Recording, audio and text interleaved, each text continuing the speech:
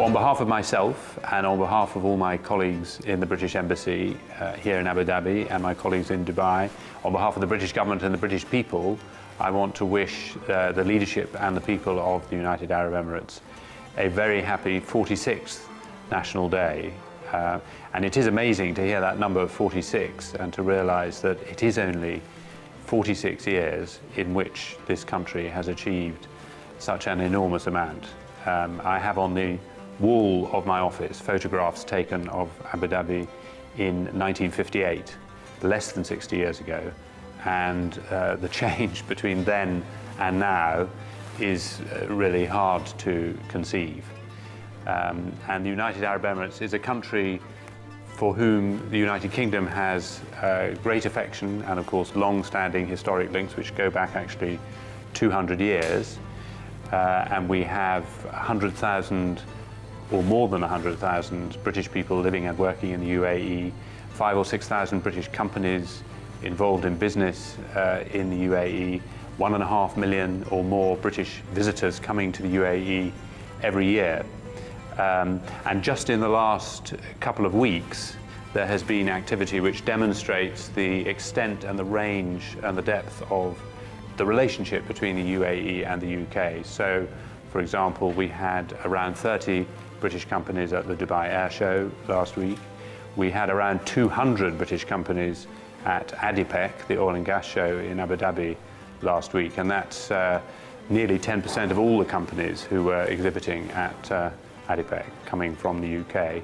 We had a meeting of the UAE-UK Business Council, which among other things celebrated the fact that between 2015 and 2016, the exports, or rather the trade between the UK and the UAE had increased from £12.9 billion to £14.6 billion. So that's an increase in 1 year of over 13%.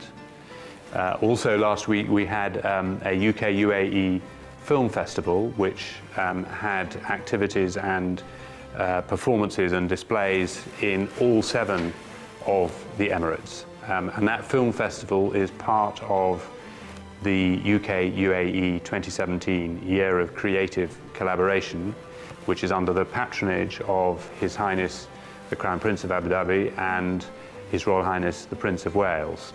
And that's a year of activity which is going on, as the name implies, for a full year and actually involves a total of 300 different performances and programs conducted and led by the British Council with about 100 different partners from the UAE and from the UK. And another event or exhibition under that programme of the Year of Creative Collaboration is the exhibition in Al Emirat Park here in Abu Dhabi of the Birmingham Quran manuscript. We opened that exhibition just a few days ago with Noura Al-Kabi, the new Minister for Culture and Knowledge Development. And that is a very remarkable exhibition which I would encourage anyone to go and see. It's exhibiting in a very clever, accessible way, using digital techniques, the leaves of a Quran manuscript which are in the collection at Birmingham University in the UK and which have been carbon dated to the first half of the 7th century Gregorian, so in fact to the lifetime of the Prophet himself, peace be upon him. And in addition to that, we also had here in the last week our own remembrance events and activities to remember those who have died for their country in war.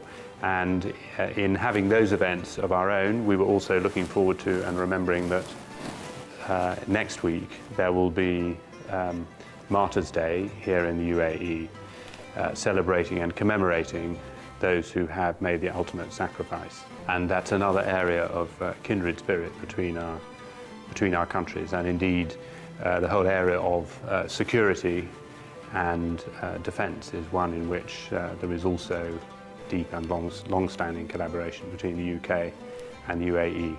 So it's a relationship which we value enormously. The UAE is a strategic partner for the UK, and the security of the UAE and the Gulf as a whole is our security, and the prosperity of the UAE is our prosperity, and we wish our Emirati friends a very happy National Day.